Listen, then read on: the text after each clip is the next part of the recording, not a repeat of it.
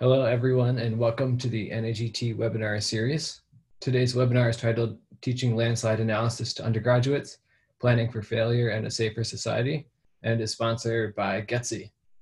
Please take a minute to review the Zoom controls on the screen. We ask that you leave your microphones muted and video cameras off. If you have questions and comments along the way, we encourage you to enter those into the chat box. To access that chat box, find the Zoom control bar and click on the chat button.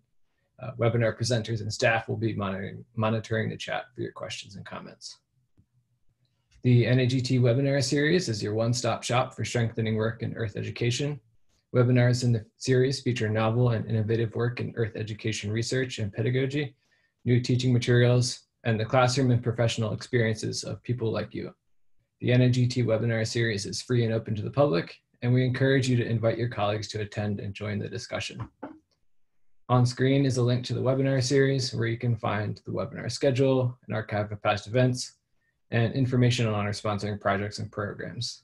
You can also find slides, resources, and recordings of each webinar, including today's, through the webinar archives.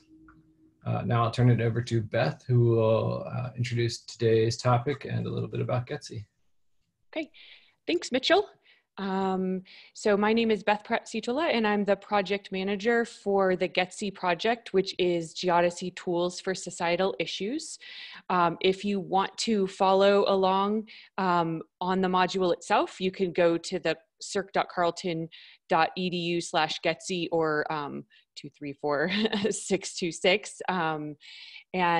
If you go to the main page there, it's in the majors level section, which is slightly down. I'll be giving a brief introduction to GETSI and GEodesy, and then I'll be handing it over to Bobby Karimi, who was one of the authors of the Planning for Failure module. So just to give you a little bit of an idea behind the GETSI project and this larger sister project Integrate, and how we situate it and why we situate it within societal issues. If we think about challenges facing us now, there are an awful lot of societal challenges that involve STEM and, within that geoscience, be it climate change, natural hazards, water resources. And at the same time, we're also facing the need to engage students better in STEM for literacy and for future workforce.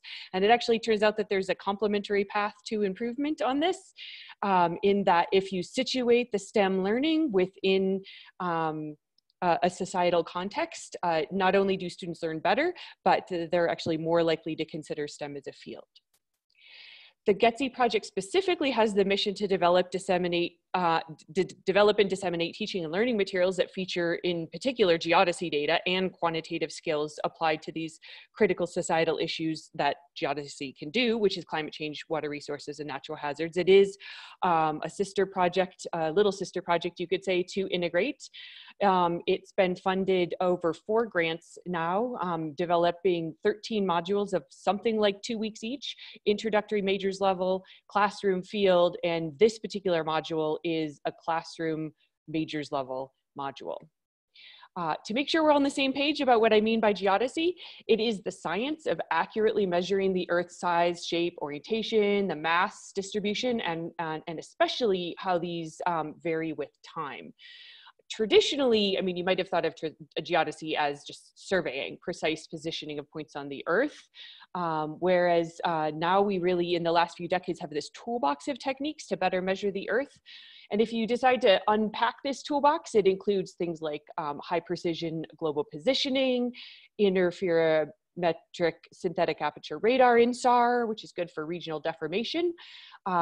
High resolution topography is also considered part of geodesy, and that's really what the data source is for this module that you'll be hearing about today, which is mostly LiDAR, airborne LiDAR, laser detecting, light detecting and ranging, and also structure from motion can provide these high resolution models.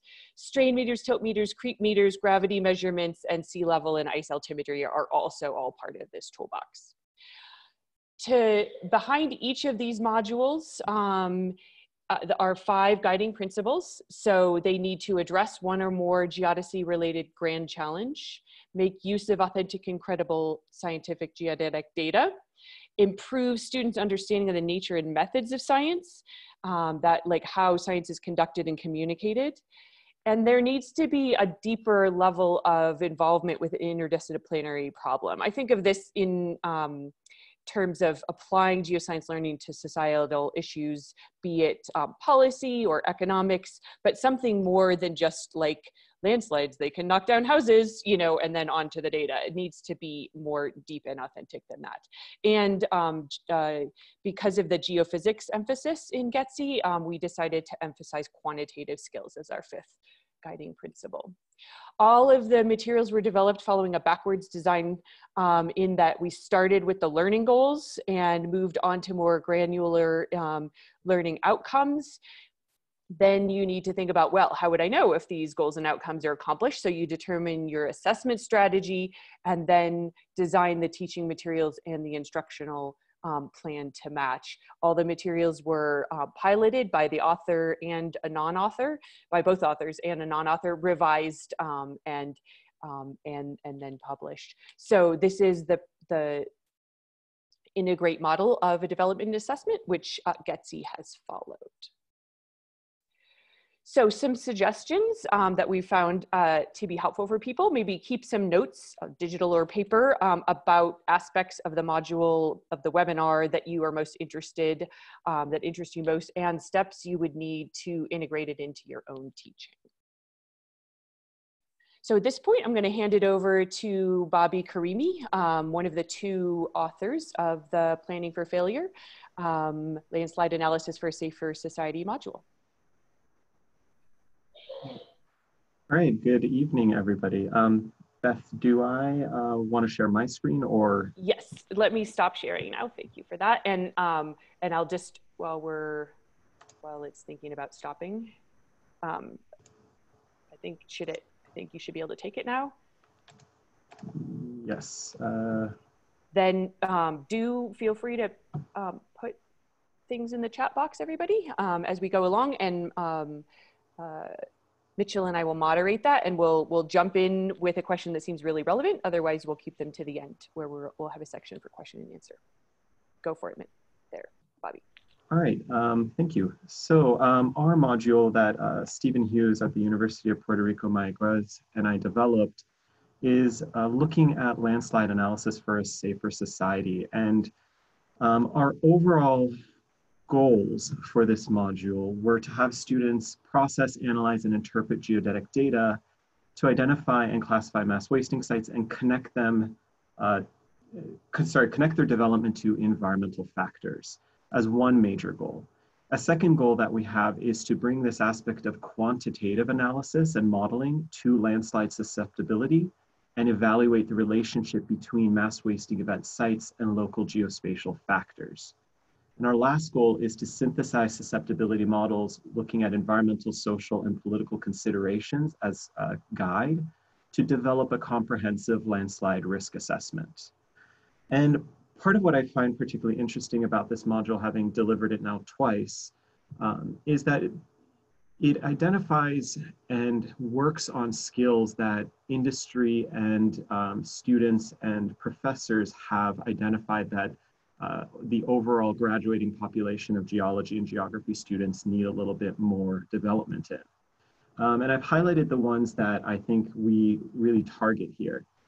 So preparation of geological investigations, the last of the units in this module culminates in a risk assessment and hazard mitigation plan, which I see as like an analog for a geological investigation and the preparation of it.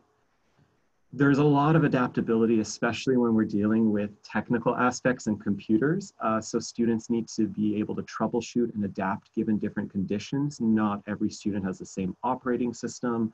Not every student has the same level of skills when it comes to computers. And combined with time management, adaptability and time management really help that student overcome a lot of challenges.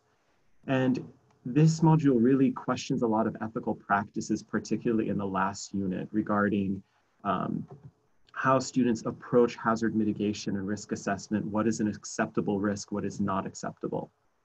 And then GIS and remote sensing skills are obviously being developed in this module, as well as examining geologic processes in a lot more detail than they may have in a standard classroom setting. So In our module, we have 4 distinct units. Unit 1 has students looking at mass wasting events and identifying and quantifying aspects of them. So they're tasked to use Cloud Compare, which is freeware, and they can use Cloud Compare to look at LiDAR data from the USGS and LiDAR data from Puerto Rico that was done in Puerto Rico following Hurricane Maria, and in a very specific region, looking at the total volumetric loss and volumetric gain due to mass wasting events. And so it requires them to step forward and overlap those data sets using common data points within the LiDAR data sets. And then it has them converting data, migrating it over to ArcMap or QGIS, and then quantifying those volumetric aspects. Unit 2 and 3 are combined really the landslide susceptibility modeling phase. And Unit 2 more explicitly is the first phase where we examine the distribution of mass wasting events. And Unit 3 is the development and testing of models of landslide susceptibility, both quantitative and qualitative testing. And then Unit 4 is the analysis and prescription of a risk assessment and hazard mitigation plan following FEMA guidelines and USGS data sets, as well as data sets sourced from local state governments. But for this presentation today, I'm really only going to focus on Units 2 and 3. It's not to say Unit 1 and 4 are not interesting or important. It's just that Unit 2 and 3, I think, gives the full culmination of the different social aspects that we want to address. And in approaching Unit 2, when we talk about distribution of events, I thought it would be wise, and it has been fairly successful, to start really further back and having students just analyze patterns and think about what a pattern is and how we identify these patterns as representations of mass wasting events in elevation data or other satellite or aerial remote sensing source data sets. So for my first question, if you don't mind, in the chat box below or wherever it may be on your screen, just looking at the pattern that's given here of these boxes, if you could guess what the 6th color would be for the 6th box.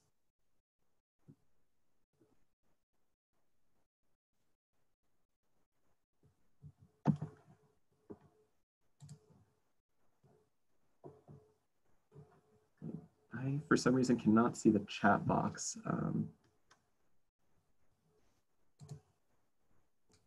It may be floating around as a pop-up window since you're currently screen sharing.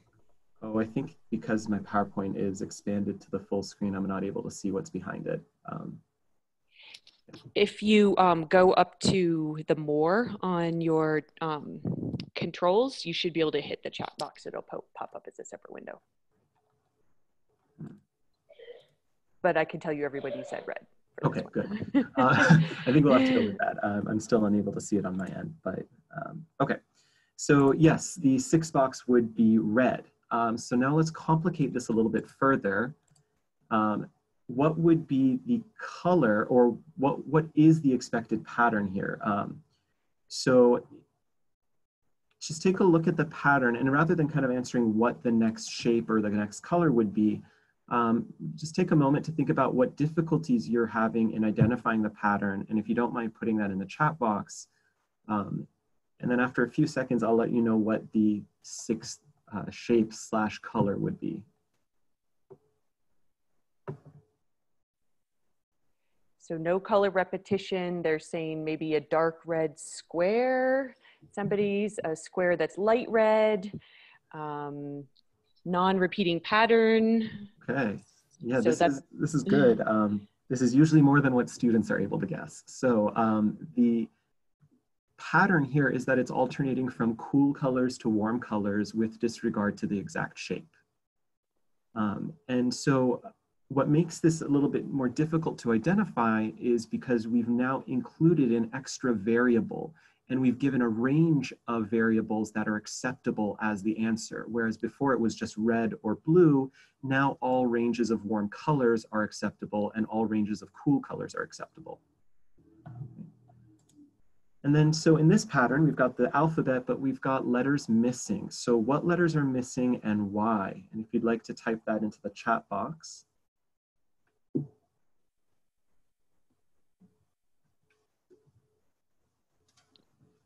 So letters missing C, O, P, S. So people are getting the missing letters, or the P is there, I guess. But nobody has forwarded a Y. Well, this one's a little bit trickier, and it's just that in this font, those are the only 3 letters that are constructed entirely of curved components, and there is no straight component in those letters. And so this becomes a little bit harder for us to understand as a pattern, and perhaps for students to pick up as a pattern, because it really depends on the perspective you look at it. When you look at it just from the perspective of letters, you get one set of results. You understand what's missing, but you have to look at it from the perspective of the font and how letters are constructed by shapes. And that increases the difficulty of detecting said pattern. So what patterns are? I have students meet in small groups and come up with a definition, and usually after a couple of minutes, they're able to come up that it's some sort of discernible regularity, right? And the pattern in a natural system can be highly variable. And at the very least, we hope that students understand that there are at least 3 dimensions required to describe natural patterns. And in a geospatial system, those 3 are your latitude, your longitude, and your elevation, or your spatial coordinates. And patterns can be scalable. The patterns that we look for on a large tectonic scale are very different in size compared to the patterns that we look for perhaps in nutrient cycling within a small region. So we have to think about these patterns as within multiple scales and scopes. And so why do we care about patterns? It's helpful for us to predict, and that's really what I want the students to understand. And I even argue that with them that the crux of all science is pattern recognition, detection, and prediction.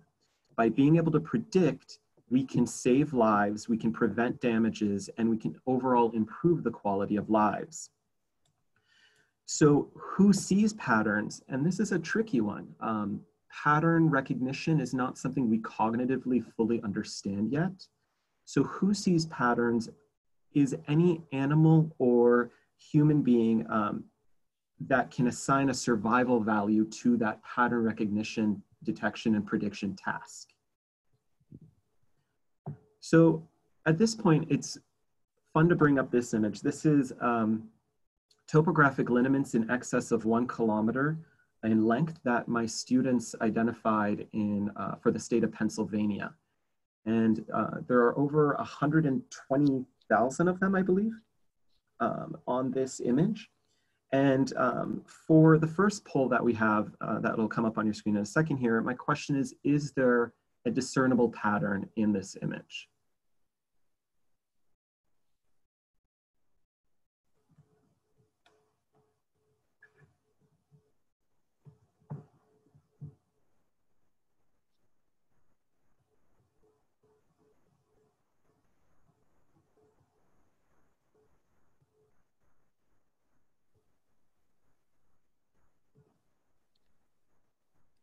Okay, I think we'll end the poll there. Yeah, so it looks overwhelming. Go yeah, on. it's overwhelmingly everybody said yes, there is a discernible pattern. And I believe at this point, most people are likely noting the Valley and Ridge province that is within the southeastern quadrant of the state. Now, if we go to look at just a specific region, in the highlighted region, can you discern a pattern here? And we'll put up another poll for this one.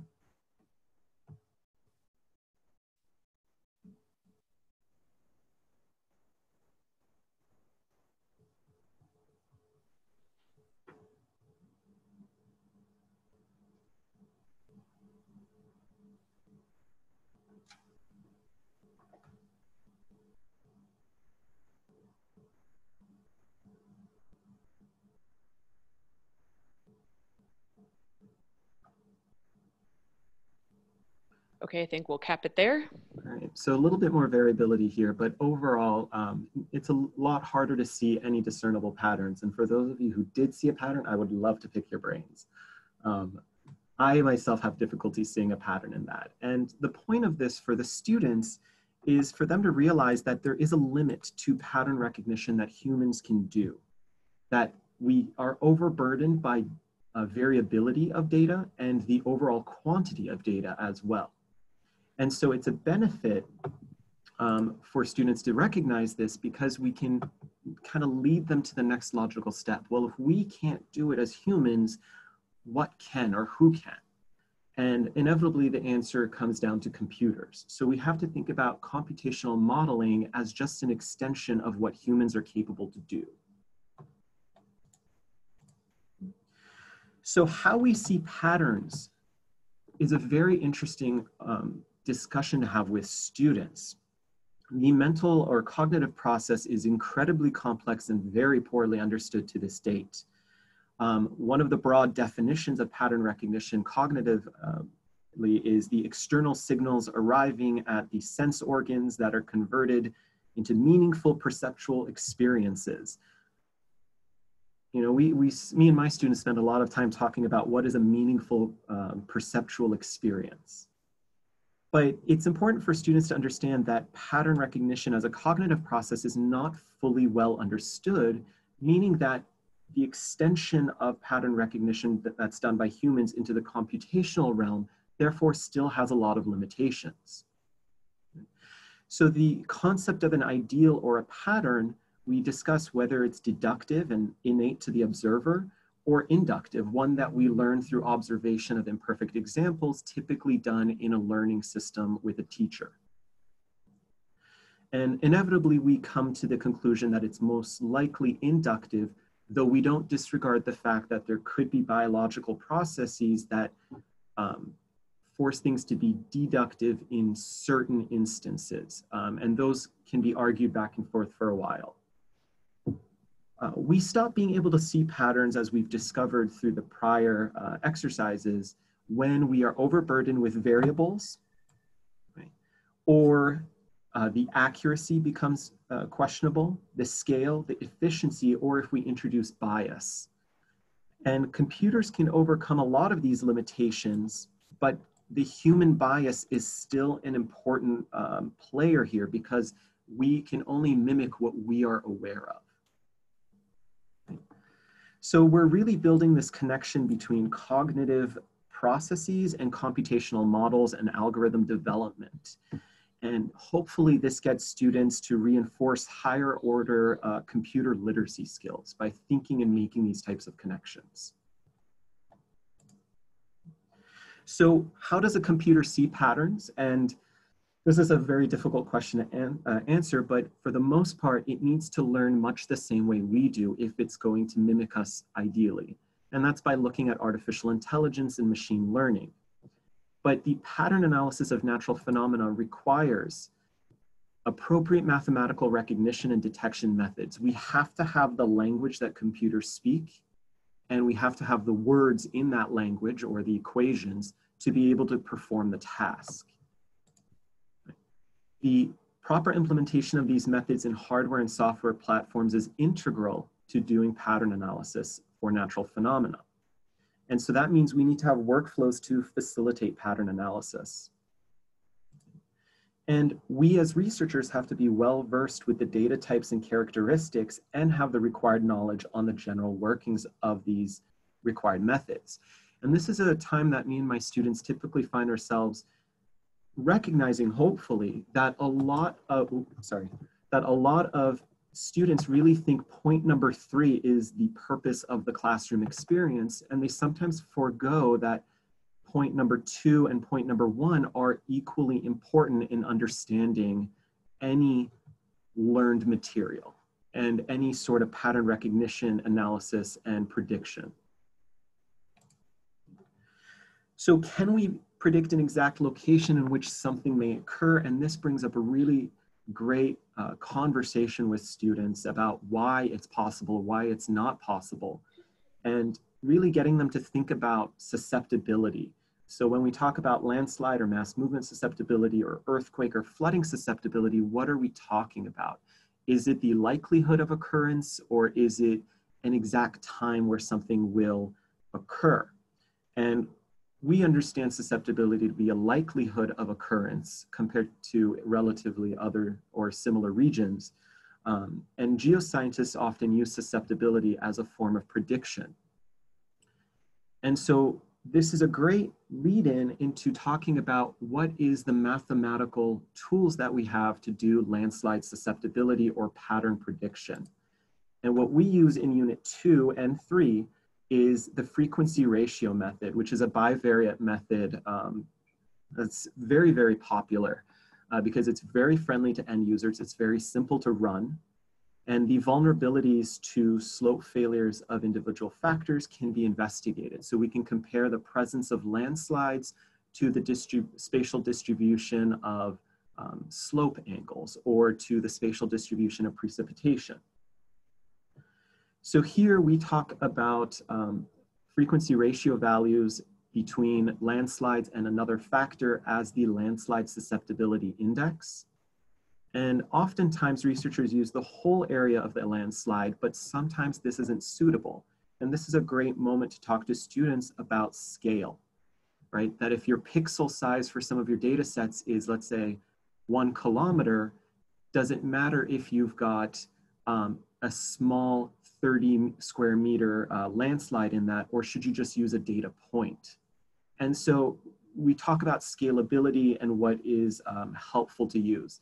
Now in this Unit 2, we use data points representing the topmost elevation in the headscarp region of each landslide polygon rather than the full landslide polygon, only because it's a little easier for students to wrap their heads around, and the overall scale we're looking at, the size of Puerto Rico and about a quarter the size of the state of Arizona, are very large in scale, meaning that a lot of the areas become drowned out when we're looking at the relative pixel size of our data.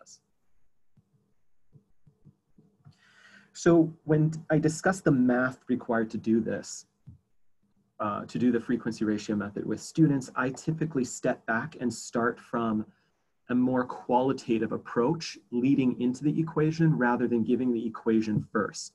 I find that students, when given the equation out the gate, tend to get a little overwhelmed and panic, and that limits their ability to understand the math. So I start by telling them it's just the natural log of the frequency of landslides in a factor area, or a subclass within a factor, divided by the frequency of landslides in the total area.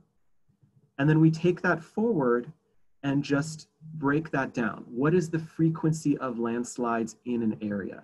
Well, it's the number of landslides in that factor class, F sub I, divided by the area of that class over the total number of landslides in the region divided by the total area of that region.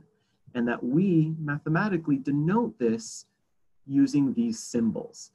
Students have mentioned to me that this is a little bit easier for them to digest than going in the reverse. And I'm only going off of my own personal anecdotes on how successful this is. But once these calculations are done for a factor class and for the overall area, we want to interpret what those LSI values that result mean. Positive LSI values indicate that there is a factor. I've been hearing a lot of beeping.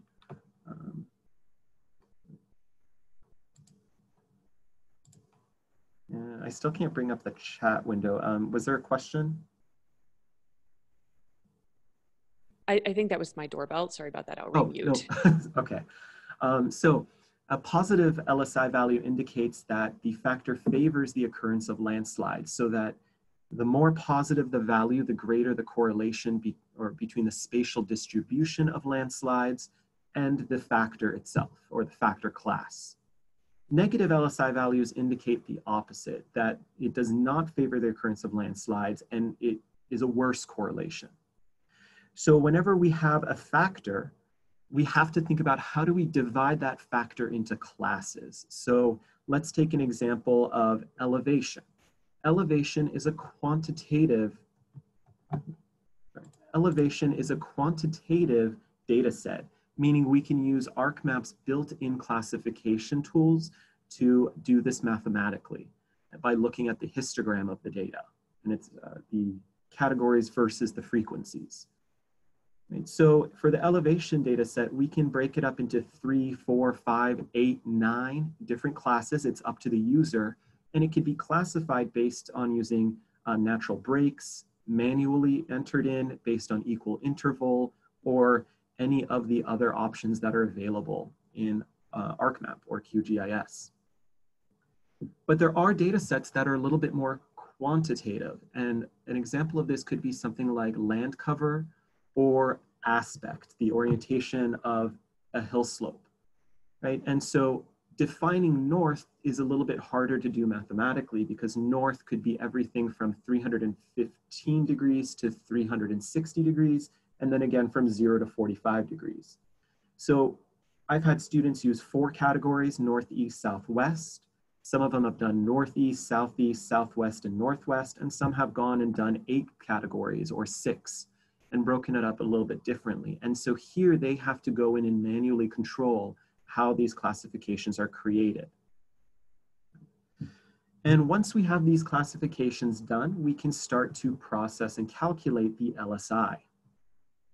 Now, this is where I stop because I know a lot of times in my classes, students don't fully understand or have the strong computer literacy skills to understand that what they're trying to do with the computer that sounds so simple perhaps to them at this point is a lot more difficult for the computer to handle. So I show them this, I show them that equation, and we talk about the needs that we have to be able to input values into this equation to get an LSI value.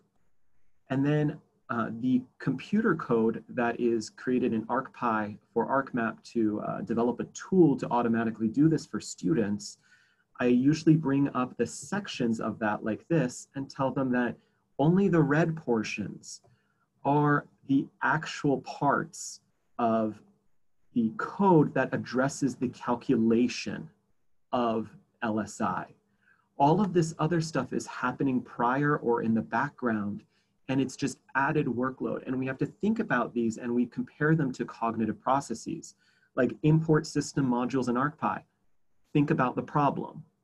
Input parameters. What parameters do you need and bring them in? Input a workspace. Where are you physically going to be saving your data and working? What data sets do you need? Bring them in, right? And these are things they don't have to explicitly do because the code does it for them. But a really good exercise in getting students to understand how difficult workflows and coding can be is to have them create a peanut butter jelly sandwich and give you a workflow for how to do that. And it's a lot of fun because it can get a little bit messy because somebody will say, take the peanut butter and put it on the bread. And what I'll do is I'll take the peanut butter jar and I'll put it on a slice of bread. And then they'll be like, well, no, you have to open it first, right? And then by going through an exercise like that, it reinforces this idea that the computer is doing far more than what it may be visibly showing you.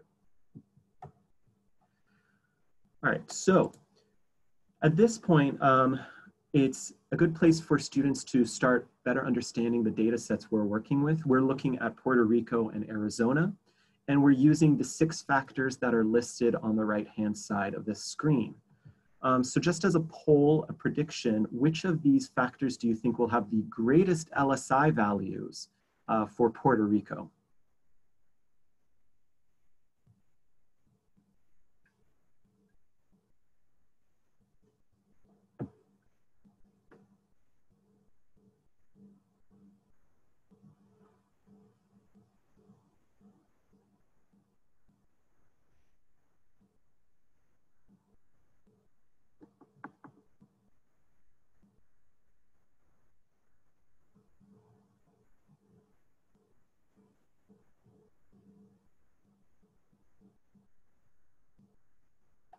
Alrighty. So it seems like we've got almost a tie between slope and mean annual precipitation. Ironically, as it turns out, lithology is very meaningful for Puerto Rico as well, but mean annual precip and slope are equally important as well. Which LSI value will be the most positive will depend on how students treat the data, whether they split it up into 5, 6, or 10 classifications. But I always have students write down their prediction at the top of a page, and they're going to come back to this at the very end when we go over discussions at the end of the lab to see how well their prediction panned out. And I also have students do this for Arizona as well, because that's the second data set that we have. And we also talk about the why they think it's going to favor it. Now, the two data sets are for Arizona and Puerto Rico.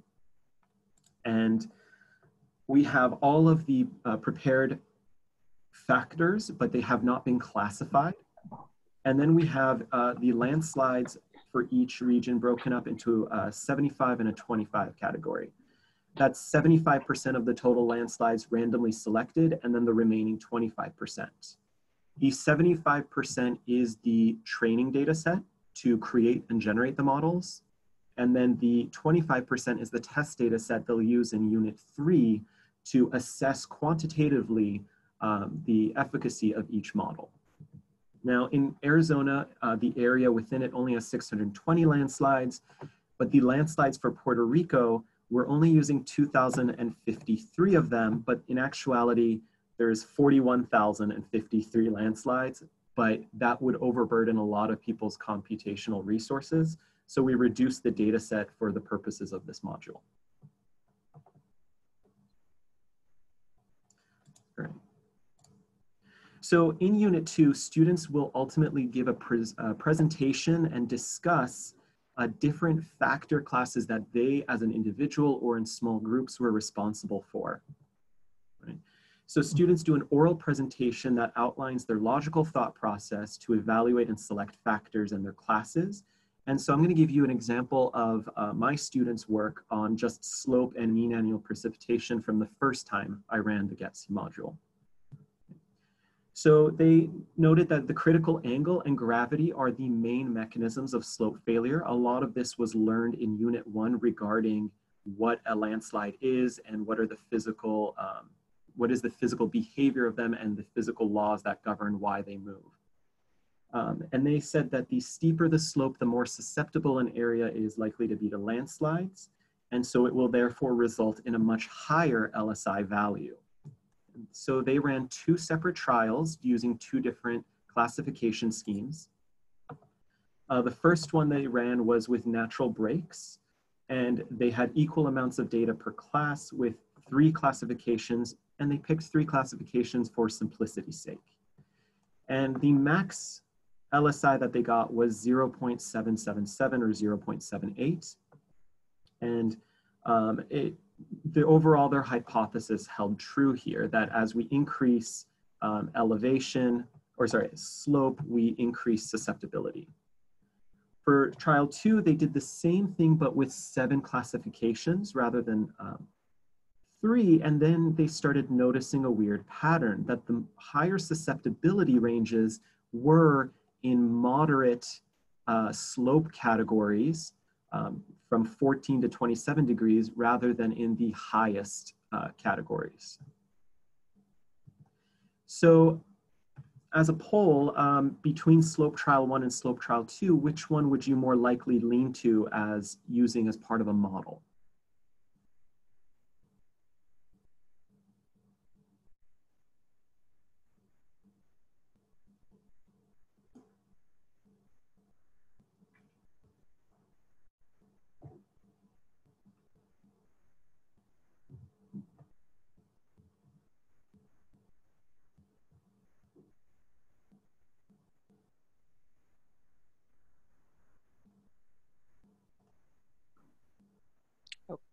Okay, I think we'll end it there. All right, so most people said trial 2, and my students agreed. The reason they picked trial 2 was because it had both the biggest range of LSI values and because it had the greatest maximum. And they felt that it was a better representation of what was naturally occurring, whereas with less classifications, they felt like it was lumping up too much data where there may have been overlap between low and high LSI values. For precip, they predicted a positive LSI values for areas with an increased amount of mean annual precip and negative for areas with lower. And as this turns out, it was a little bit different, that the higher the precip, the lower, we got some pretty low values of LSI, but moderate ranges of precip were a little bit more effective. This was given a natural breaks classification of 9 classes. And then they did the same thing using a manual method with 4 classes, and they saw the same sort of trend, that the moderate ranges of rainfall were associated more with the presence of landslides. Sorry, and I see here somebody asking, isn't rate of precip almost as important as mean annual precipitation? Yes, absolutely. And we do discuss that at the end discussion with students when we go over each different factor and why it was used and why it may not fully represent what they're looking for. So between these 2 trials, let's see what you all think is the best one to move forward with.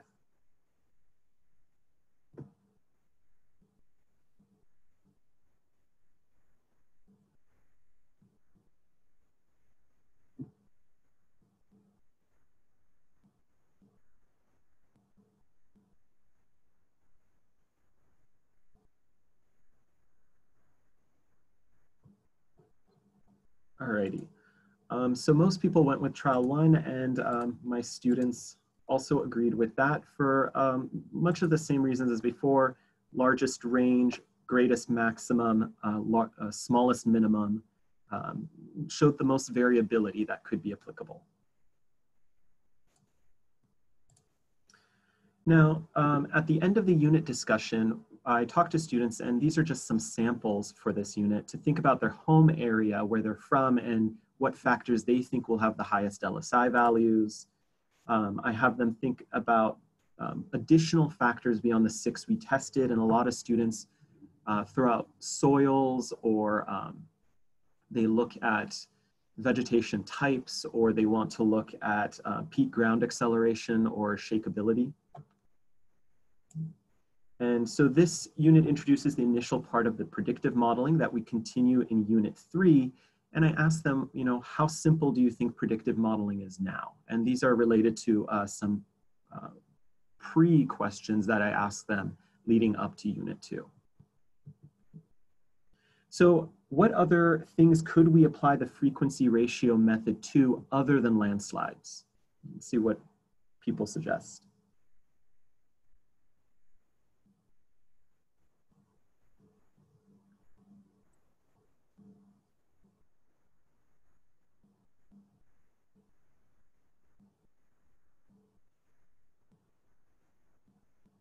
So I'm seeing some people type in floods, earthquakes, wildfires, tornadoes. Yeah, and it's applicable to a lot of different methods or to a lot of different data sets. As a term project, one of my students looked at, for instance, what was it? Not hotspots, but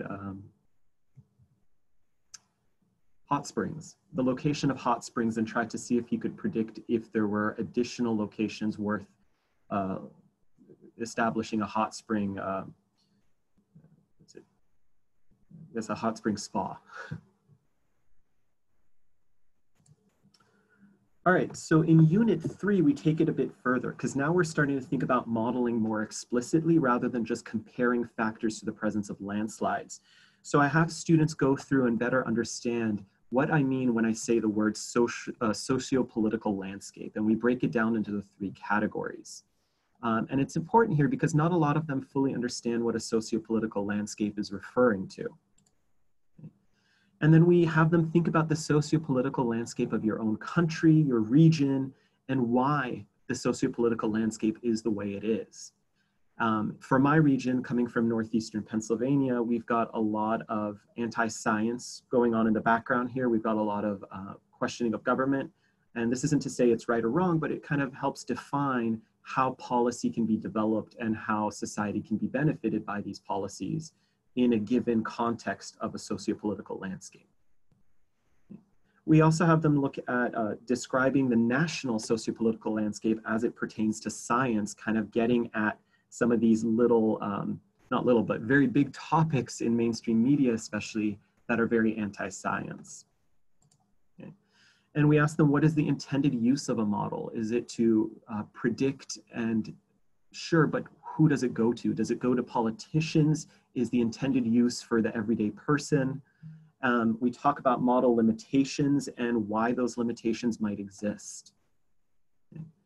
So I further ask them what role models personally play for them, and weather is the big one that comes up all the time. And students say, well, I don't trust so-and-so, naming some sort of weather person on, I guess, a news source. And then some say, well, I do because of this. And then so we get to have some really great conversations here. We talk about what roles models play in society and why people tend to trust models or not, and why they might disregard them, and what role models play in overall politics. And we think about what aspects of the modeling process make it vulnerable when the results challenge society, policy, or economic status quo. And we question if there's anything we as scientists could do to help people better understand the value of models. And I find this a really helpful discussion to have with students because it really establishes for them value in generating a much better model for Unit 3. And we use a receiver operating characteristic curve to evaluate their models, which is just a combination of different LSI maps that they generated in Unit 2. And they decide what factors go into it, what factors don't. I have them generate at least 2 different models to compare. In some cases, if the groups are large, I had them do 5 different models. And when they plot the true positive rates versus false positive rates and look at the area under the curve is the value that's really important here.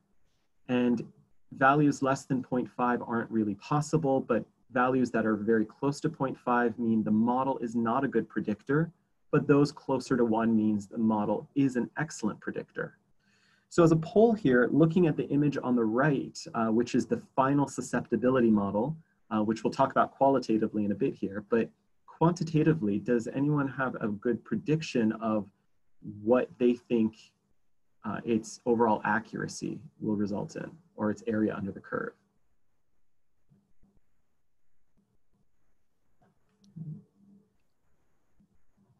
Can we get this poll up, or is it, oh, there we go.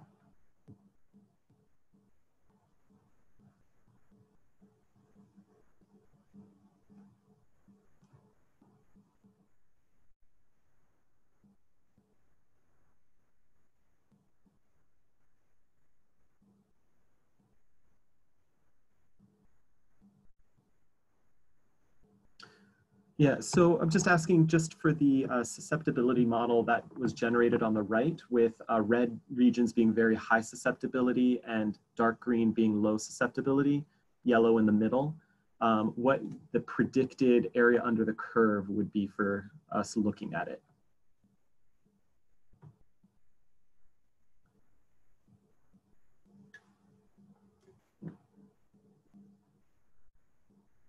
All right. So it looks like most people said somewhere in the 0.6 to 0.7 range, and that's actually really, really close. The area under the curve was 0.706. So quantitatively, just looking at this, with it kind of being in the mid-range, let's take a poll here to see if you would or would not use this model as a predictor.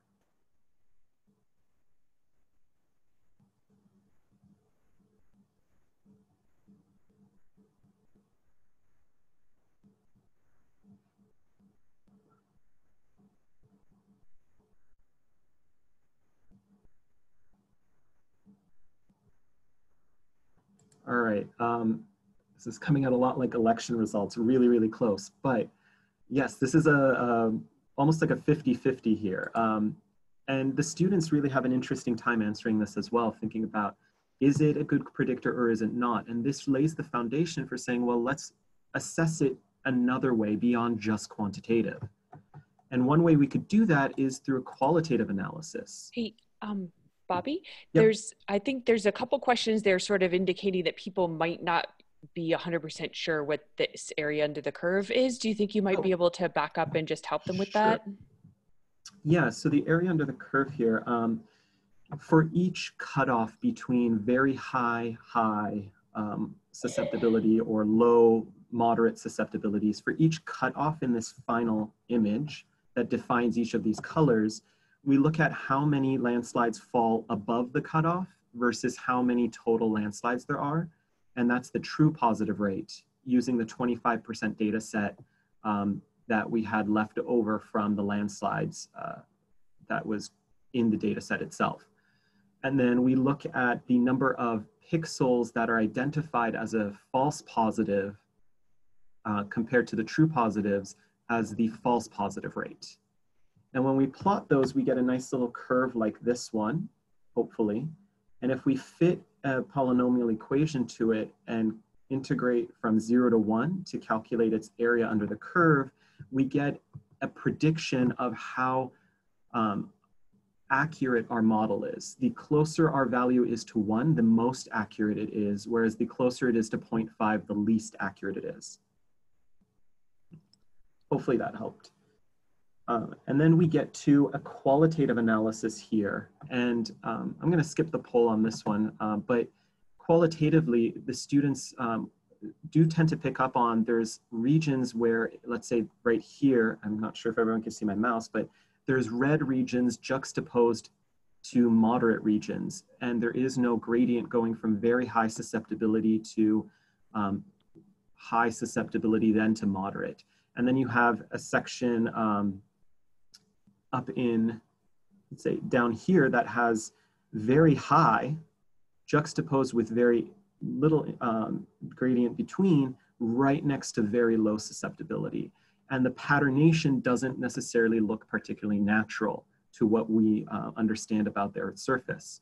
There is a lot of gridded, boxy cutoffs, and those don't seem right. So these are all part of this qualitative analysis to say that while the area under the curve may be sort of in that moderate range, the qualitative analysis of this is telling us it's not necessarily an accurate model.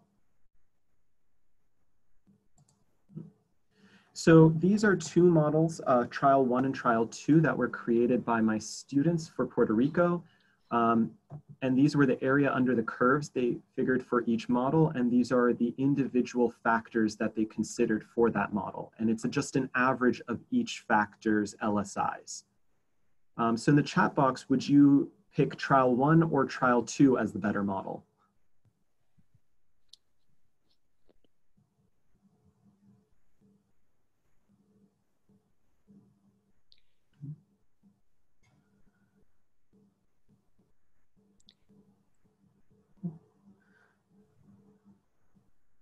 So we're getting a decent mix of Trial 2 and 1. They're both very similar. But if we go on and look at the difference between Trial 1 and Trial 5, right, they look a lot more different. And their areas under the curve are still kind of within that same range of it's moderately okay. But we get an opportunity to talk about scale. And the purpose that somebody needs this model for. If the purpose is to decide where to live and where to construct a home, the high resolution model, which is Trial 1 here, would probably be more ideal. But if we're really interested in just kind of generally understanding where landslides are more susceptible, Trial number 5 may be adequate for our purposes. And the students in Unit 3 are tasked with doing a poster presentation of their overall methods and discussion and results regarding the final susceptibility modeling. So at the end of this unit, we discuss what roles that their models could play for individuals in both society and politics, why someone could disregard your group's final selected model, thinking about how to communicate a proper defense, and asking students how their opinion of modeling, its results, and its uses in guiding policy has changed, and if they find themselves more or less critical of modeling than they did perhaps before. And we end by asking students how simple they think predictive modeling is now compared to the response from Unit 2. So other challenges I faced is students have troubles with computers. Not all computers are the same. Not all networks are the same. So depending on where they are in what lab, if it's a home computer or not, there are different challenges. And I've always given students this rule of you must try 3 different troubleshooting techniques before coming to me or the TA. And the purpose of this is not to make them struggle, but it's to help them develop troubleshooting skills in that process. And so when a student comes to me and says, well, I don't know what's going on here, that's different than when a student, having tried 3 things, can come to me and say, I don't know what's going on and I've tried this, this, and this. That helps narrow down what could be the problem on my end, so I'm not spending as much time with individual students and instead can mitigate each instance of a problem in a shorter amount of time. A lot of students to this day, and I still don't understand this one, think that saving in ArcMap is not necessary, that it just does it for you. Control S, I see somebody put that in there, is just second nature. My hand is, if not on Control C or V, it's on Control S all the time. And every so often, just without thinking about it now, I'm hitting Control S and saving. And if you have one faculty member and many, many students, troubleshooting becomes a nightmare. And this is why that trying 3 things before you talk to the faculty member really saves a lot of time and brings the burden of troubleshooting off of the instructor and puts it more so on the individuals.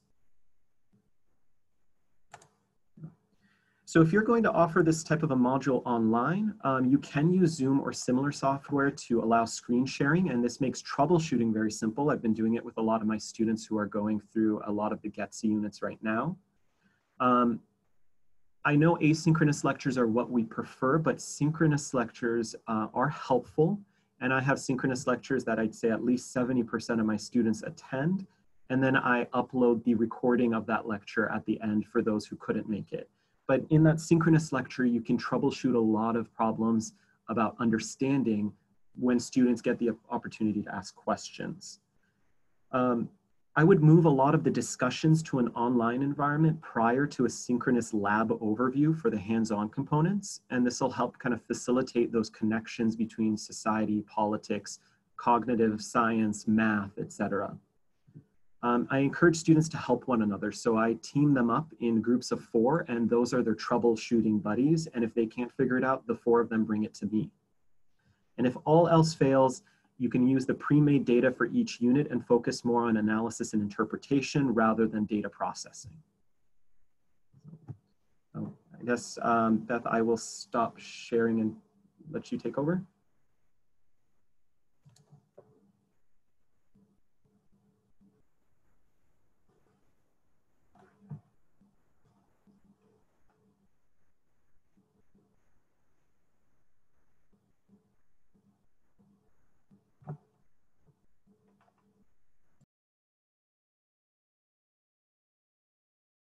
Beth, you're muted if you meant to be unmuted. Okay, sorry, my apologies. I know we're nearly out of time, but I just wanted to give people a visual on the GETSI webpage and mention that in addition to the majors level module, which you've heard so much about, there is an intro level surface process hazards module. The majors level 1 has this type of a look to it. And for instance, if you went into unit 3, you would see that there's, you know, detailed descriptions with a lot of the different assignments and also the data sets and teaching tips and things like that. I know we're pretty much out of time for questions, but and people should feel free to leave if they would like, but if anybody wants to ask some questions about teaching the module or some suggestions and comments, we can hang in here for a few more minutes, the leaders, and feel free to pose those questions in the chat box. And I do encourage you to take your own notes about your impressions and things you might use. And maybe while people are thinking if they have any questions, I'll just go on to the final page here and say we would really super appreciate it if you'd fill out the webinar evaluation. And to mention that next week on Wednesday, the next NAGT webinar will be suddenly teaching geoscience online with a panel of people who have experience with it. And a month from now, we'll be having another GETSI module on flood hazard. So thank you so much. And if people do have lingering questions, we'll, it looks like there's a couple, we'll stay on and try to answer them. So Bobby, Sure. yeah, people are having to run. Let's see, what type of independent research projects can students do after learning these modules? So it's actually really interesting. I've had students, like I said, look at hot spring distribution. I've looked at students look at AMD runoff. They've tried to use the bivariate method or the frequency ratio method to look at the spatial distribution of a lot of different types of data. So I think that really helps for them putting it together, and it helps them in kind of thinking about prediction. We've had a couple biology students use this to look at the density of tree species in a region versus different environmental factors as that were classified and processed using the frequency ratio method as well. So there's a lot of different ways that they can approach this, but I think more importantly, beyond the math, it's the computational skills of having more familiarity, having worked more in depth with ArcMap and Cloud Compare and seen multiple different software, and they use Excel in this as well. So it just helps them familiarize and use those as tools to solving scientific and engineering related problems. Question, what's your opinion about weight of evidence? Could I get a clarification on that one? I'm not sure what you mean by the weight of evidence.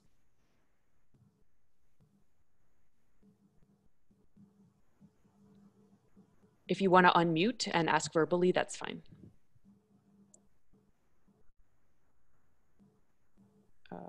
We're not hearing anything. Bivariant method to predict landslides? I'm neither here nor there on it. I specifically don't do weighting for this particular approach, but you could. We've had students in the past attempt to weight their data so that the maximum absolute LSI value in any factor, for any factor, was used to normalize everything from -1 to 1. And they got very different results that were perhaps not as accurate, though I'm sure that in certain cases it might be more accurate. But for the purposes of this module, we use just this singular method and push forward from there, but students are free to adapt it, the methodology, if they can make some sort of sense of it on their end.